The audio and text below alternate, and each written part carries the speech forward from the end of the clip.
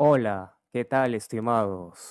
Les habla Gregor Klosker y voy a hacer más videos de VoiceMeeter, en especial VoiceMeeter Banana, donde descubrí que podía configurar ese interesante ecualizador que se encuentra en el bus A1, A2, A3 y en la salida B1 y B2. Hay pocas personas que lo han mostrado en el video, pero me parece que no saben utilizarlo o configurarlo. Es por eso que lo mantienen desactivado, pero yo les mostraré el ecualizador y también de paso les mostraré cómo podrían configurarlo para que lo utilicen en sus parlantes, audífonos o quién sabe si podrían utilizarlo en un equipo que emita audio de forma más envolvente. Pero bien, antes que nada les pediría su gran ayuda suscribiéndose a mi canal, activando la campanita de notificaciones para estar al tanto de un video reciente. Después de este breve podcast, ustedes aprenderán en este video a configurar ese grandioso ecualizador. A comenzar.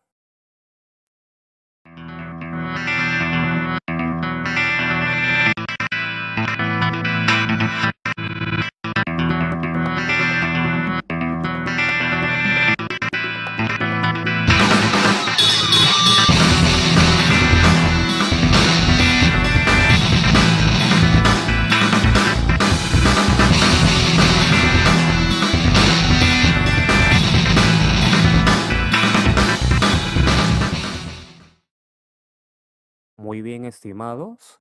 Ya estoy aquí para iniciar con esta pequeña revisión y de paso mostraré cómo pueden configurar ese ecualizador. Entonces, yo activé por aquí el ecualizador en el A1, A2 y también en el B2. Para añadir altavoces, en especial parlantes, audífonos, eligen el A1. Yo añadí la controladora de Realtek que pone a funcionar mis parlantes. En el A2 representa lo mismo, mis parlantes Micronics que funcionan con una conexión USB, así recibiría los 5 voltios. Bueno, voy a presionar la tecla Escape para salir de este menú. Entonces ustedes le dan clic para activar el ecualizador y para abrirlo le dan clic con el botón derecho del mouse.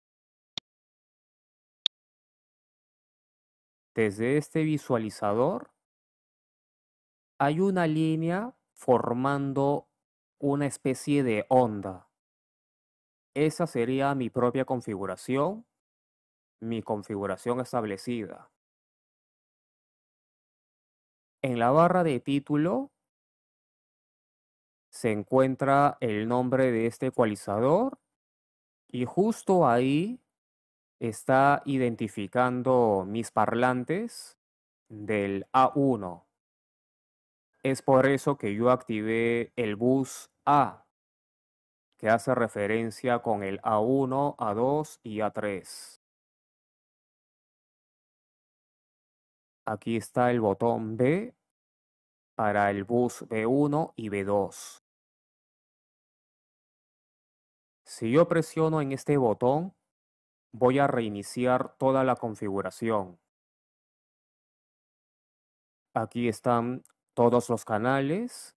Yo activé este botón para que haga referencia con estos 8 canales.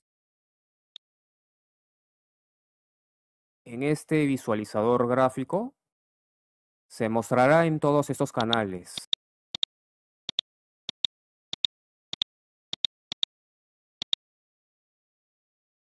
Cada una de estas funciones contiene otros botones Y estos símbolos significa algo que podría darle forma a los picos para poder configurar los agudos, los medios y bajos. Pero lo importante en el audio siempre son los agudos. El truco de esto es agarrar la parte central, esta de aquí y esta de aquí, y activar estos picos. Ahorita no les mostraría toda la configuración desde el inicio, pero la buena noticia es que puedo guardar la configuración en un archivo. Yo le doy clic con el botón derecho y le doy clic aquí.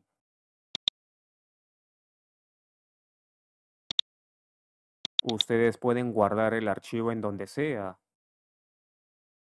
pero también les puedo compartir mi archivo de configuración para que ustedes lo utilicen, puedan analizar cada cosa de estas configuraciones.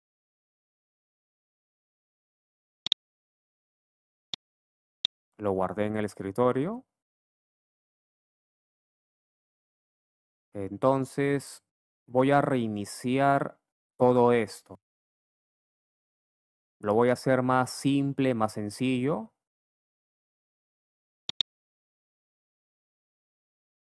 El truco sería agarrar esto y activan este botón. Aquí le dan un valor de 500 Hz. Aquí también. En esta perilla lo giran hacia acá. Debe quedar un 0.3. Igual por aquí. ¿Han visto cómo se forman las ondas? Entonces voy a tomar esta parte de aquí y voy a activar este botón. Por aquí haré lo mismo.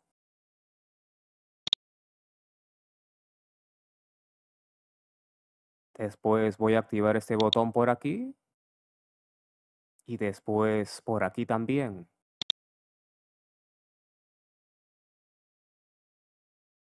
Voy a tomar esta perilla para darle unos decibelios.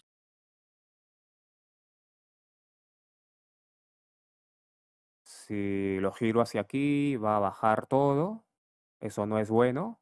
La cosa es subirlo. Le voy a dar un valor de 12 decibelios.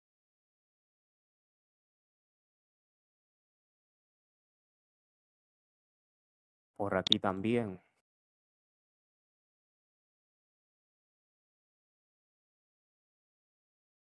En este lado le voy a dar un total de 20 kHz o 20.000 Hz. Del otro lado sería al revés al girar esta perilla. 20 Hz nada más. Las otras dos perillas de este lado no hacen ningún efecto. No hacen ningún efecto con este símbolo. Pero con este símbolo solamente hace efecto con los decibelios y la frecuencia. Lo voy a bajar a 20. De este lado sería lo mismo, pero al revés. 20.000 Hz. Entonces, debe quedar algo así. La cuestión de configurar este ecualizador es que el sonido del audio esté totalmente en su proporción para que se pueda oír más amplio como si estuviera alrededor de uno. Yo guardé la configuración en un archivo y para añadirlo al ecualizador le dan clic con el botón derecho desde la barra de título y le dan clic en esta opción. Ahí estoy en el escritorio y este es mi archivo de configuración. Y listo. Ya se encuentra en todos los canales como debería estar, para que el visualizador de volumen reconozca los 8 hilos.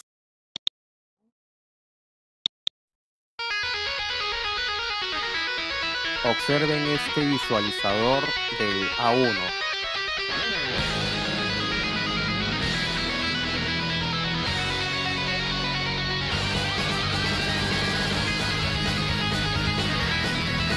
Voy a acercar a ese visualizador. Aquí está el A1. Tiene que agarrar los 8 canales para que fluya todo esto, para que agarre todo el visualizador de volumen.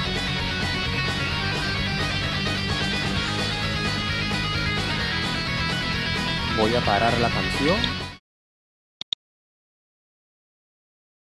Voy a abrir de vuelta el ecualizador. Voy a reiniciar esto. Voy a tomar el canal número 1.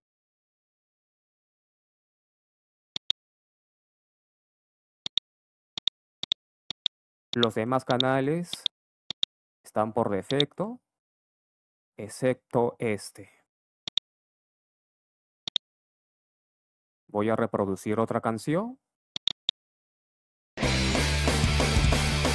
Observen el visualizador de volumen del A1.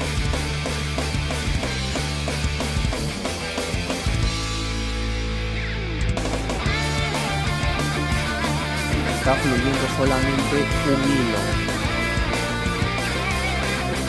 Voy a subir el volumen para que reconozcan la calidad.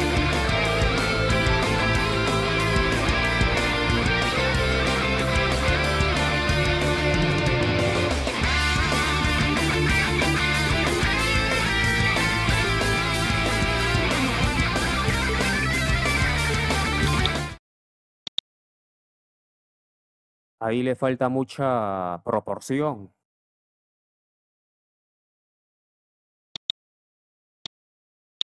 Voy a reiniciar esto. Voy a tomar el canal número 5.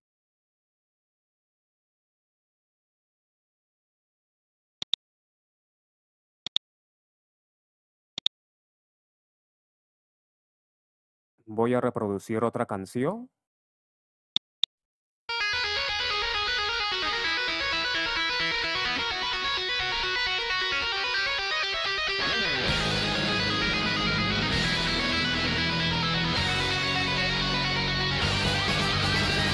Vean el visualizador de volumen del bus A1. Está fluyendo un hilo del canal 5.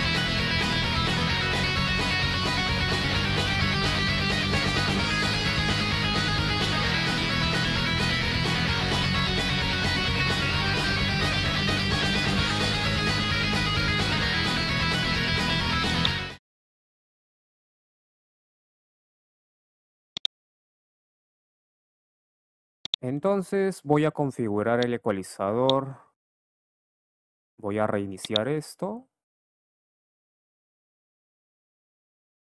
Le doy clic en el botón para que haga referencia con todos los canales.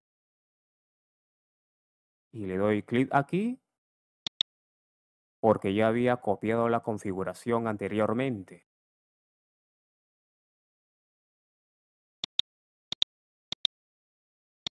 Mi propia configuración ya se encuentra establecido en todos estos canales.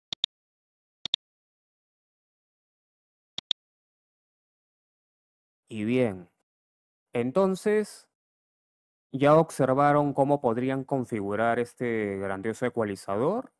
También voy a compartirles mi configuración en ese archivo XML y lo encontrarán en la caja de la descripción.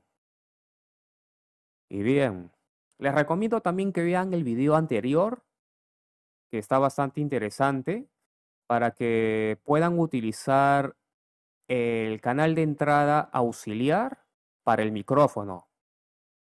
En verdad no le da mucho efecto, por más que utilicen este ecualizador de 3 perillas para el agudo, medio y bajo. Pero sí puede ayudar a monitorear el micrófono con solo activar el altavoz que ustedes hayan añadido. Y es bastante bueno porque ya no tendrían que añadir su altavoz por acá. Así ya por ahí estaría, bueno, si ustedes añadieran por aquí su altavoz, ya sabe que se pondría fastidioso, ruidoso, y sería mejor por este medio de acá. Por eso les recomiendo que vean el video anterior a este, y yo lo estaré compartiendo en un comentario fijado. También voy a dejar el tutorial al final de este video. Y si quieren saber también cómo descargar el cable virtual para que le pueda dar un poco más envolvencia a esta entrada y lo utilicen con su micrófono, solamente tendrían que visitar la página. El cable virtual se llama Virtual Audio Cable. Es un complemento muy antiguo, pero todavía funciona muy bien. Y supongo que debe ser compatible también en Windows 11. Y bien, he terminado hasta aquí. Les pediría su gran ayuda si me apoyan suscribiéndose a mi canal, activando la campanita de notificaciones para estar al tanto de un video reciente.